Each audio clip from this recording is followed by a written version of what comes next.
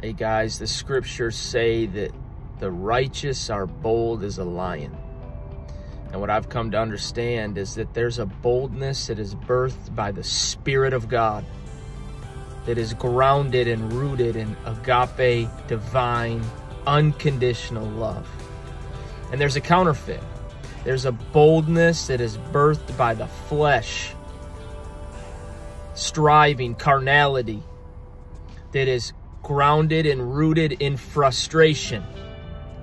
One of those boldness has the power to change the heart of man, to shift atmospheres, to bring the kingdom of heaven to earth. And the other one profits absolutely nothing. Jesus himself said, the Spirit gives life, the flesh profits nothing. So we want a boldness. Yes, we want to be bold. They were bold in the book of Acts, but it's because they were filled with the Spirit and love. We want a boldness that comes, that is birthed by the Spirit of the living God, and that is rooted and grounded in love.